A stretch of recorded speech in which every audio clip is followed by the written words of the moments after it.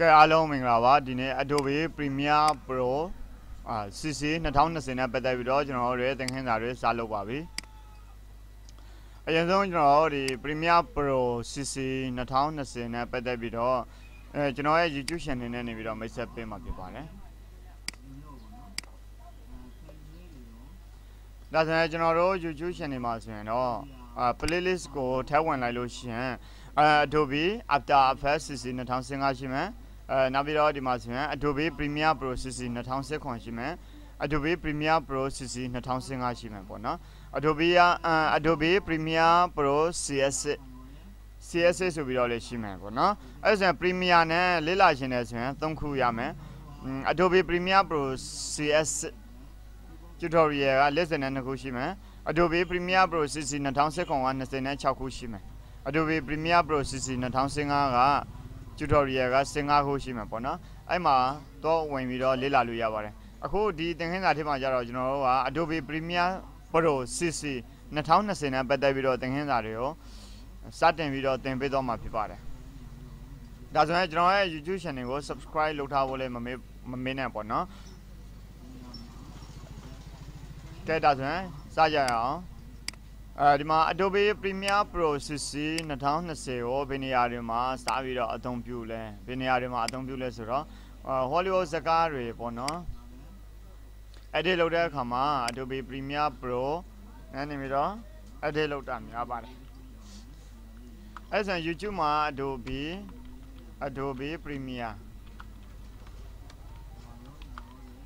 Adobe Premiere Pro tutorial လို့ရိုက်ရှာလိုက်လို့ရှိရင်ဒီပါ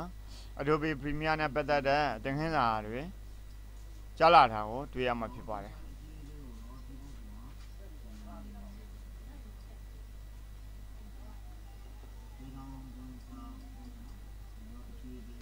ဒါ Adobe Premiere Pro သင်ခန်းစာတွေဖြစ်ပါတယ်ဒါကတော့အင်္ဂလိပ်သင်ခန်းစာပေါ့နော်ဒီဘက်မှာကျတော့ကျွန်တော်တို့ကမြန်မာလိုသင်ပေးထားတာဖြစ်ပါတယ်ကျောင်းစီမှာသင်တဲ့လာမတက်နိုင်တဲ့အကြောင်းသူကျောင်းသားတွေကဒီကျွန်တော်တို့ရဲ့ YouTube channel မှာ free လေ့လာလို့ရပါတယ်အခက်ဒီဗီဒီယိုဖိုင်သင်ခန်းစာလေးတွေကအကျိုးရှိတယ်ဆိုရင် like comment share အများဖြင့်အားပေးနိုင်ပါတယ်နော် like လေးလုပ်ထားပေးပေါ့နော် share လေးလုပ်ထားပေး subscribe လေးလုပ်ထားပေးပါ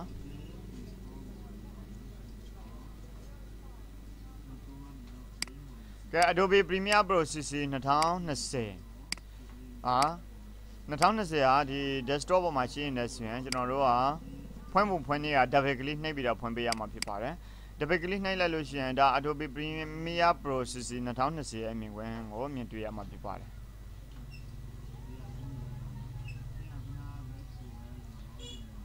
ဒါဆိုရင် Adobe Premiere Pro CC 2020ကြားလာပြီပေါ့နော်အဲ့နေရာမှာ new project ဆိုတာရှိပါတယ် new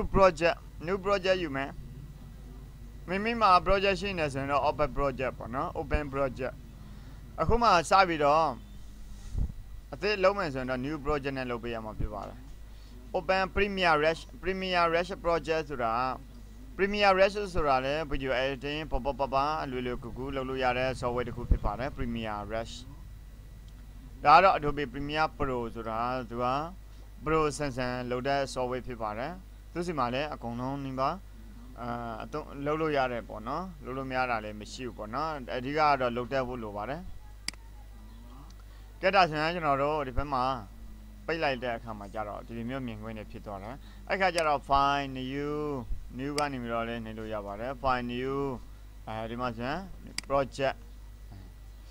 project အသစ်တစ်ခုရလာပြီပေါ့နော်အဲ့လိုမျိုးလေးဖွင့်လို့ရတယ်ဒါ desktop ပေါ်မှာရှိနေတဲ့ software ကိုဖွင့်တဲ့နည်းစနစ်ဖြစ်တယ်အဲ့ဒါကိုကျွန်တော်တို့ကနေပြီးတော့ဒီ desktop ပေါ်မှာတင်လိုက်မယ် desktop ပေါ်မှာတင်ထားတဲ့ software တစ်ခုကိုဖွင့်မယ်ဆိုရင် one click နဲ့ရပါတယ် left click လို့လည်းခေါ်ပါတယ်ဒါဆိုရင် Adobe Premiere Pro CC 2020ကပွင့်လာပြီဖြစ်ပါတယ်ကဲဒါဆိုရင် Adobe Premiere Pro CC 2020ပွင့်လာလို့ရှိရင် new project ယူပါမယ် new project ယူရင်အခုနကကျွန်တော်တို့ဒီ file ထဲကယူတာနဲ့အတူတူပဲဖြစ်ပါတယ်နော်အဓိကကတော့ name ဒီ project တစ်ခုလုံးရဲ့နာမည်ကိုမိတို့ကြိုက်တဲ့နာမည်လေးပေးလို့ရပါတယ်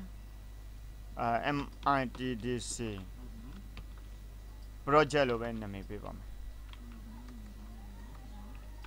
project MITDC project နော်ကဲနေရာမှာအဓိက location ကိုရွေးပေးရမှာဖြစ်ပါတယ် location ကမိမိတို့ဘယ်နေရာမှာဒီ project ကိုသိမ်းမလဲပေါ့နော်အဲ့ဆိုရင်ဒီနေရာမှာ browse ဆိုတာရှိပါတယ်အဲ့ဒီ browse လေးကို click တစ်ချက်နှိပ်ပေးရမှာဖြစ်ပါတယ်ကဲပြီးရင်မိမိတို့ yeah drive ပေါ့နော် drive ကိုက app drive မှာသိမ်းမယ်ဆိုရင် app drive ပေါ့နော်အဲ့မှာ new lesson stream မှာသိမ်းမယ် Premier CC 2020ဒီနေရာမှာ training project ဆိုတာရှိပါတယ်အဲ့ project နာမည်ကိုလည်းမိမိတို့ကြိုက်နေတဲ့လိုမျိုး new တွေက folder လေးတွေပေးလို့ရပါတယ်ဒါဆိုရင်အခုနကကျွန်တော်တို့နာမည်ပေးခဲ့တဲ့အတိုင်းကို MITDC project ဆိုတဲ့နာမည်လေးတစ်ခုပေးချင်တယ်ဆိုရင် keyboard ပေါ်က F2 နဲ့လည်းရပါတယ် F2 အဲ့လိုဆိုရင် MITDC project လို့ပဲနာမည်ပေးလိုက်ပါမယ် PROJCT project MITDC project အဲ့ folder လေးကိုရွေးတယ် select folder လုပ်တယ်ဒါဆိုရင်ကျွန်တော်တို့ရဲ့ location က drive app new lesson Adobe Premiere CC MITDC project ထဲမှာသိမ်းမယ်ဆိုတဲ့အဓိပ္ပာယ်ဖြစ်ပါတယ်ဒီ setting အတိုင်းပါပဲเนาะ capture format ကလည်း DV definition video DV เนาะ display the project item name and label color for all instances ဒါလေးကိုအမှန်ရှင်းပေးမယ်ပြီးရင်တော့ okay ပေးလို့ရပါပြီเนาะ okay ဒါဆိုရင်တော့ project အသစ်တစ်ခုရလာပြီပေါ့နော်ပုံမှန်အားဖြင့်ဆိုရင်ဒီ MITDC editing ဆိုတာမရှိဘူးเนาะအဲ့ဒီ MITDC editing ကိုကျွန်တော်တို့က edit workspace MITDC project မလို့ခြင်းဘူးဆိုရင် delete လုပ် okay နဲ့အဲ့လိုဆိုရင် MITDC project မရှိဘဲနဲ့သူကlearning ဆိုတာ learning tutorial လေးတွေဒီမှာ Adobe Premiere Pro နဲ့ပါတယ်သင်လို့ရတဲ့ဆိုတဲ့ဟာလေးတွေရောဒီမှာ intro လေး basic လေးအခြေခံလေးတွေသူကပြောပြထားတာဖြစ်ပါတယ်အဲ့ဒါ learning ဒီဘက်မှာကျတော့ assembly အဲ့ဒါလေးတွေကျတော့ကျွန်တော်တို့ menu လို့ခေါ်မှာပေါ့နော်assembly editing color effect audio graphics library ရှိမှပြီးရင်ဒီဘက်မှာopenness meta login edit workspace ဆိုပြီးတော့ရှိပါတယ်ဒါကိုကျွန်တော်တို့ learning ကိုနှိပ်လိုက်လို့ရှိရင် learning နဲ့သက်ဆိုင်တဲ့ဟာကြာလာမယ်ဒီဘက်မှာကြာတော့ assembly နဲ့ပတ်သက်တဲ့ဟာလေးတွေပေါ့နော် editing နဲ့ပတ်သက်တဲ့ဟာရယ် color နဲ့ပတ်သက်တဲ့ဟာလေးတွေရယ် effect ဆိုရင်ကျွန်တော်တို့ effect တွေကိုလေးကူဆွဲထုတ်တဲ့ဟာရယ်ပေါ့နော် audio ပြောက် graphics graphic နဲ့ပတ်သက်တဲ့ဟာလေးတွေကိုကျွန်တော်တို့ဒီနေရာမှာသူ workspace တွေပေါ့နော် workspace တွေအများကြီးရှိတယ် library graphics audio effect color editing assembly learning ဆိုပြီးတော့ရှိပါတယ်ဒါကတော့ Adobe Premiere Pro CC 2020ကိုစပြီးတော့လေ့လာခြင်းနဲ့ဆိုရင်တော့ကျွန်တော်ဒီကနေပြီးတော့ဒီ learning မှာထပ်တိုးလာတာပေါ့နော်ဒီ learning ဆိုတာအရင်တုန်းကAdobe Premiere Pro CC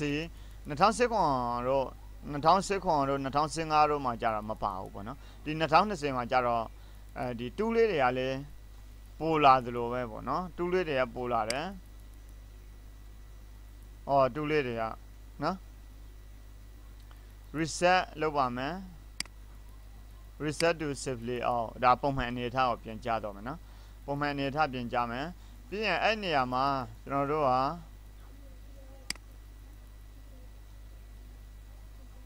window workspace မှာ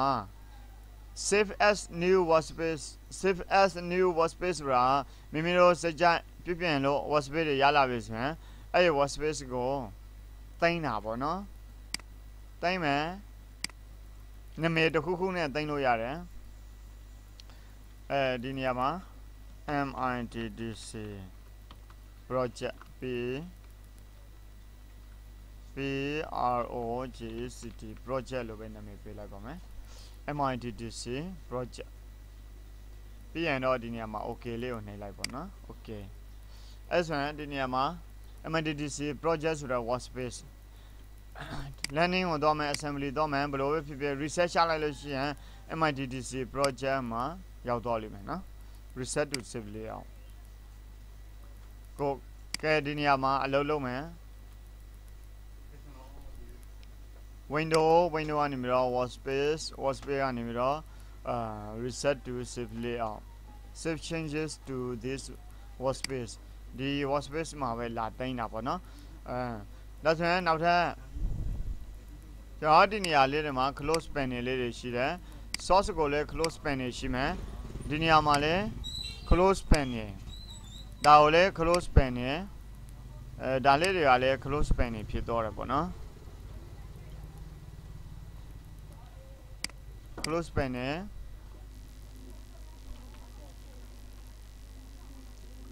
ကဲဒါဆိုရင်ဒီအခုကျွန်တော်တို့တွေဖြတ်လိုက်တဲ့ဟာလေးတွေပေါ့နော်အခုကျွန်တော်တို့ဖြတ်လိုက်တဲ့ဟာလေးတွေဟာဒီမှာ 2 ရှိမယ်နောက်ပြီးတော့ဒီမှာ workspace ရှိမယ်အဲ့ဒါလေးတွေအခုဒီမှာအကုန်လုံးဖြတ်လိုက်တဲ့ဟာလေးတွေကိုပြန်လိုချင်တယ်ဆိုရင်တော့ဒီနေရာမှာ workspace ကနေပြီးတော့ reset to save layout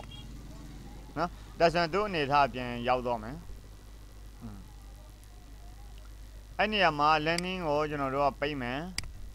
learning မထားတော့ source ကလေးထားမယ်ဒီမှာ program monitor source monitor program monitor ဒီမှာဆိုရင် monitor နှစ်ခုရှိတယ်ဒါကြတော့ source monitor ဒီဘက်မှာကြတော့ program monitor ပေါ့နော်ဒါကတော့ media browser ပါ media browser ကျွန်တော်တို့ရဲ့ media လေးတွေကိုဒီနေရာမှာထည့်ပြီးတော့အသုံးပြုလို့ရတယ်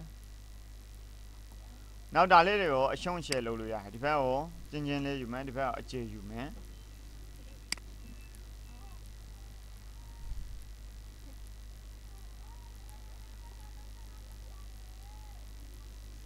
ကဲဒါဆိုရင်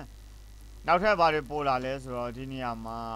learning တစ်ခုပို့လာတယ်နော်1 2 3 4 5 6 7 8 8ခုရှိတယ်ဒါကြတော့ကျွန်တော်တို့ရဲ့ custom workspace လို့ခေါ်မယ်ပေါ့နော်ဒီအပေါ်ပါတဲ့ကတော့ title bar ပါဒါကတော့ menu လေးတွေ file menu edit click sequence markers graphics view window have နော်ဒါကြတော့menu တွေတင်ထားတဲ့ဟာကို menu bar လို့ခေါ်မယ်ဒါ title bar တင်ထားတဲ့ဟာကိုtitle တင်ထားတဲ့ဟာကြတော့ title bar ဒါ menu bar မှာ menu လေးတွေရှိမယ်ဒါကြတော့ workspace မှာ workspace တွေတင်ထားတဲ့ဟာကိုကြတော့ workspace bar လို့ခေါ်မယ်ပေါ့နော်နောက်ဒါကြတော့ source monitor ဒါ program monitor ဆိုပြီးတော့ monitor 2မျိုးနဲ့အသုံးပြုလို့ရတယ်ဒါကြတော့ media browser ဒါကြတော့ timeline ဆိုပြီးတော့ရှိမယ်ဒါ audio mixer နော် audio mixer ကဲတူးလေးတွေကလည်းပို့လာပါတယ်ပထမတော့ဒီ version အနှိမ့်တွေမှာဆိုရင်တော့သူကဒီဘက်မှာကြတော့ selection 2ရယ်နောက်ပြီးတော့ဒီနေရာမှာ2သီးတန်းတွေတော့တာပေါ့နော်ဒီလိုမျိုးဒီ trace select forward 2ရယ်နောက်ပြီးတော့ trace select backward 2ရယ်ဆိုပြီးတော့ခွဲပြီးတော့လာတယ်ဒီမှာကြတော့အုပ်စုတူရရောအရှင်းအနောက်ကိုတအုပ်စုတွေမှာထည့်လိုက်တယ်အဲ့လိုမျိုးကွာသွားတယ်ဒီမှာကြတော့လေသူက3မျိုးကိုတစ်ခုတည်းပေါင်းလိုက်တယ်နော်repeat edit 2 rolling edit 2 rotate stretch 2ဆိုပြီးတော့3မျိုးပေါင်းလိုက်တယ် razor တော့ razor 2တစ်ခုတည်းပေါ့နော်နောက်ထပ်တစ်ခုကဒီနေရာမှာဒီ2တစ်ခုကိုဝင်ချင်တယ်ဆိုရင်ကြာလေးနှိပ်ထားရပါတယ်နော် slide 2 slip 2 slide 2ဆိုပြီးတော့နော် pan 2မှာကြတော့သူကနှစ်ခုထပ်တိုးလာတယ် pan 2 keyboard ပွားဆိုတော့ p နဲ့တော့ပေးရမှာဖြစ်ပါတယ် rectangle 2 ellipse 2ဆိုပြီးတော့ဒီ rectangle 2 ellipse 2ကကြတော့ဒီ2020မှာနေပြီးတော့သူကတိုးလာတဲ့2တွေပေါ့နော်အရင်တော့ကတော့ pan 2လိုပဲရှိပါတယ်နော်rectangle 2 ellipse 2ဆိုပြီးတော့မပါပါဘူးနော်ဒါတွေကြတော့ပါပါတယ် hand 2တို့ zone 2တို့ကကြတော့ version အနည်းတွေမှာလေးပါပါတယ်နောက်ဒီနေရာမှာကြတော့ဘာ2တစ်ခုပြန်တိုးလာတယ် type 2ရယ် vertical type 2ရဲ့ဆိုပြီးတော့နှစ်မျိုးပေါ်ပါလာတယ်သူကအုပ်စုတူရကို Photoshop ပုံစံမျိုးလို့လုပ်လိုက်တာပေါ့နော် Adobe company ကနေထုတ်တဲ့ software တော်တော်များများကတော့ဒီတူ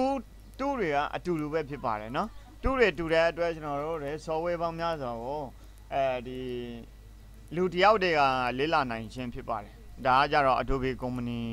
ကထုတ်လုပ်တဲ့ software တွေပဲအသာချက်ဖြစ်ပါတယ်နော်သူက Photoshop ကိုကျွမ်းကျင်လို့ရှိရင်လည်း Photoshop 2တွေနဲ့တူတဲ့ဟာလေးတွေပေါ့နော်ဆိုကြပါစို့နောက်ထပ်တစ်ခုက After Effects ကျွမ်းကျင်တယ်ဆိုရင်တော့ After Effects နဲ့ Adobe Premiere Pro 2တွေကတူနေတယ်ပေါ့နော်ကဲဒါဆိုရင် Photoshop ကိုကျွမ်းကျင်တဲ့လူကလည်းဒီ Photoshop ကျွမ်းကျင်တဲ့လူကလည်း Photoshop မှာအသုံးပြုတဲ့2ပုံသဏ္ဍာန်အတိုင်းပဲကျွန်တော်တို့ Adobe Premiere မှာသုံးပါတယ် Adobe Premiere မှာသုံးတဲ့2ပုံစံမျိုးကိုပဲ Adobe After Effects မှာသုံးပါတယ်အဲ့လိုမျိုးသုံးကြတာဖြစ်ပါတယ်ဒါ Photoshop version အမြင့်တွေလေးဒီတိုင်းပဲ Lightroom တွေလေးသူကနဲ့သူကတော့တူကြတာပေါ့နော်ဒါ Adobe InDesign မှာဆိုရင်လည်းသူကဒီ Adobe Photoshop ပုံစံမျိုးလိုပဲပေါ့နော်အဲ့လိုမျိုးပဲပြောမှာပေါ့နော်နောက် Adobe Illustrator ဆိုရင်လည်း2ပုံစံလေးတွေကအတူတူဖြစ်ပါတယ်ဒါတွေကြတော့ Adobe company ကနေထုတ်တဲ့ software တွေဖြစ်ပါတယ်နော် Adobe company ကကမ္ဘာပေါ်မှာ powerful ဖြစ်တဲ့ company တစ်ခုဖြစ်ပါတယ်အရင်ကလည်းဩဇာအာဏာကြီးတယ်ပေါ့နော်ဒီ software လောကမှာဆိုရင်ပေါ့နော်နောက်သူတို့ရဲ့ကုမ္ပဏီမှာဒီ software လေးတွေကိုကြတော့ရောင်းပြီးတော့သူတို့ကုမ္ပဏီရက်တည်တာပေါ့နော်နောက်ထပ်တစ်ခုဒီ DaVinci Resolve ပေါ့နော် DaVinci Resolve ကြတော့လေကဘာမှာဆိုရင် world leading software တစ်ခုဖြစ်ပါတယ် world leading ပေါ့နော်ကဘာထိပ်တန်း software တစ်ခုဖြစ်ပါတယ် world leading software ပေါ့နော် DaVinci ဆိုတာ video editing နဲ့ compositing နှစ်ခုလုံးကိုပေါင်းထားတဲ့ software ဖြစ်ပါတယ်ကျွန်တော်တို့ Adobe Premiere ကိုသုံးမယ်ဆိုရင်Adobe Premiere သုံးမယ်ဆိုရင် Adobe After Effects လိုအပ်ပါတယ်နော်ဒီ DaVinci ကိုကျွမ်းကျင်သုံးတဲ့တော့ဆိုရင်ဒီ DaVinci တစ်ခုတည်းနဲ့ကိုဒီဟာတွေမလိုအပ်ဘဲနဲ့ဒီတစ်ခုတည်းမှာပဲအလုပ်လုပ်လို့ရတာဖြစ်ပါတယ်သူမှကြတော့ page တွေအများကြီးရှိတာပေါ့နော်တဲ့ဒါဆိုရင်ဒီ DaVinci နဲ့ပတ်သက်ပြီးတော့ကျွန်တော်